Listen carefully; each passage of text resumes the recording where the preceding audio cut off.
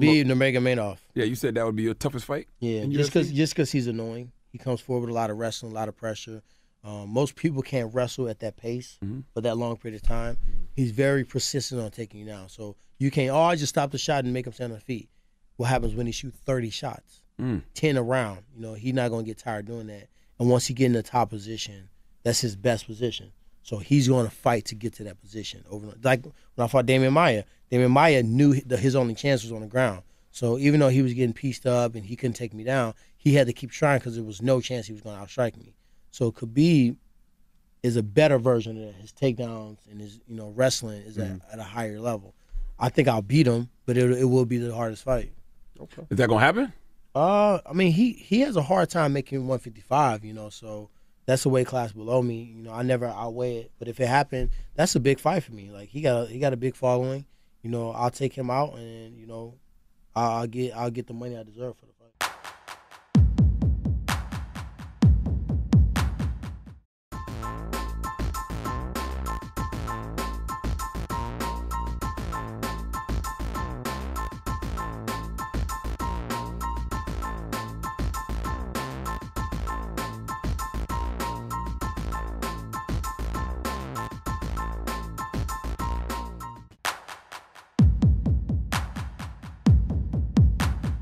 Before we go, Verdum went after Mark Hunt because Mark Hunt was very unkind to Verdum on Instagram. Yeah. And Mark Hunt responded. What did he say?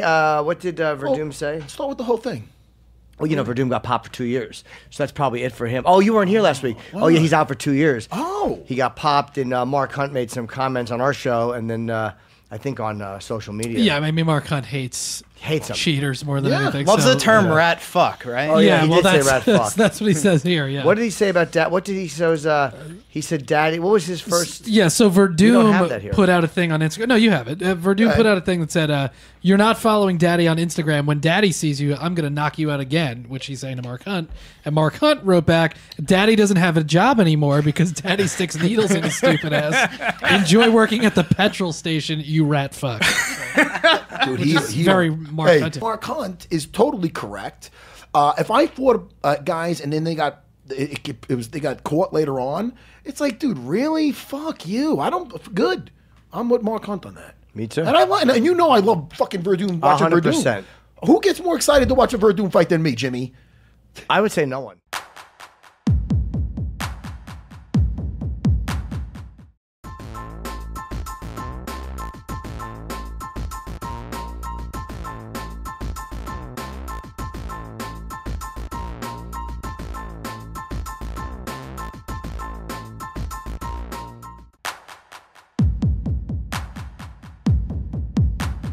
But anyway, I wanted to talk about CB Dollaway's fight.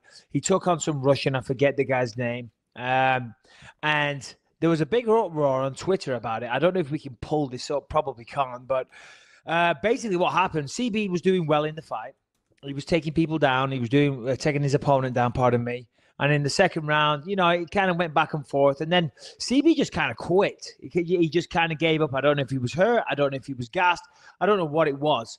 But towards mid part of the second round, he just led on the floor in the fetal position and covered up like a little baby, right? Just wanting the fight to be finished. And the opponent continued beating on him for about 2 minutes straight. I mean, and CB wasn't doing anything. He wasn't trying to get an underhook. He wasn't trying to block the punches.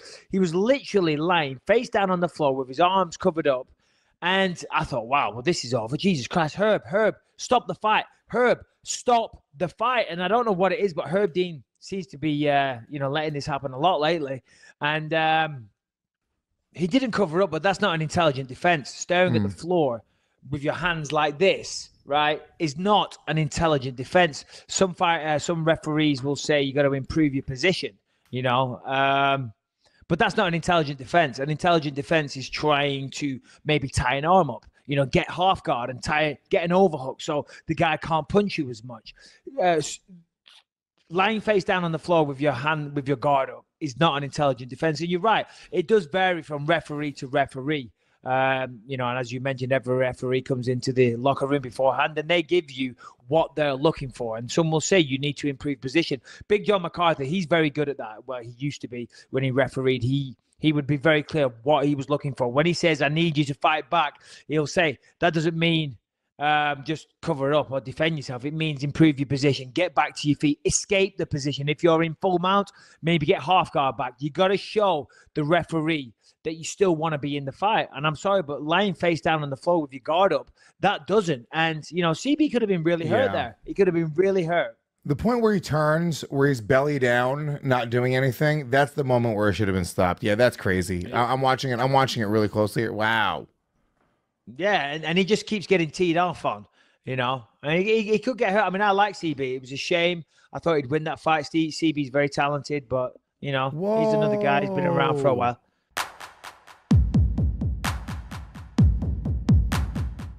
I talked to the guys. They potentially might want me to fight here soon, so I just need to I got an MRI on my thumb. I'm sending it for a second opinion, and if I'm good, then I have no issue with fighting in November. The more I fight, the better rhythm I get, the swing of things. So obviously, I just fought. I'm still in phenomenal shape. Even though I've been eating, you know, pancakes, shrimp fried rice, and brownies.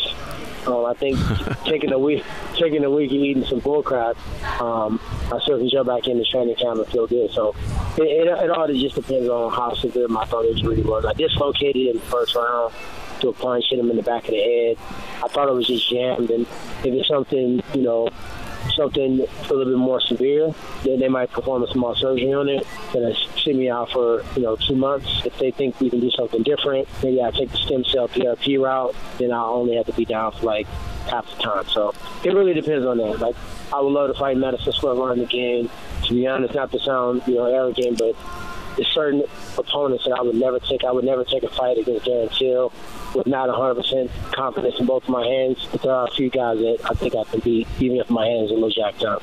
I think we understand where you're headed with that, because I think Dana's been pretty obvious that where he's headed is Colby Covington. So is that kind of what you were implying? I mean, think about it. I was going to fight Nate Diaz with a torn labrum. He's not going to try to wrestle me. It's not going to be a very static fight. It was going to be a striking fight, and I know how to throw straight punches, and I think I punch harder, and I think I punch faster. So I was going to accept that fight and get the labrum surgery afterwards. Now, fighting an RDA or fighting a Colby Covington or fighting a Usman, wrestlers with a labrum tear would be idiotic. Anytime I underhook or pull or my shoulder get in a jeopardizing spot, I won't be able to defend myself properly. I just didn't see Nate posing that threat to me. Colby Covington is a guy that, you know, let's be real, you know, he's not the best striker in our division. He's a great pressure fighter. His fight is more based on wrestling and more based on conditioning. And when you think about us as just wrestlers, if we put the gloves down and we just wrestle, he's going to get schooled by me. He's just wrestle. And he's gotten schooled by me many, many times. I don't know where this great sense of amnesia happened.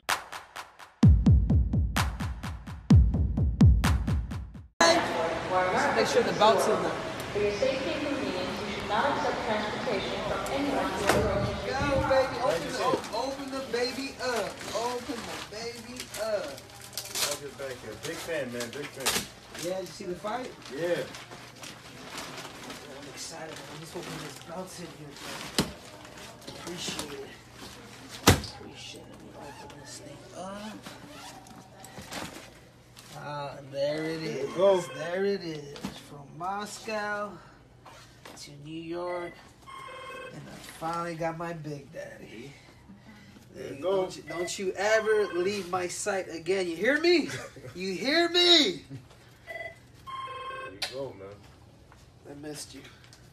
I missed her. Yeah, I appreciate it, bro. No problem, bro. Anytime, Thank man. you guys for everything. No problem, Really bro. do. Thank you. Here it is.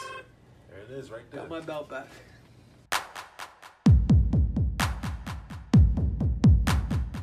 Now with the speculation that John Jones might be returning at UFC 230, I know you talked about this a little bit earlier this week, but I'm wondering if you guys were to be on the same card, how would that go? What would take place if you guys crossed paths?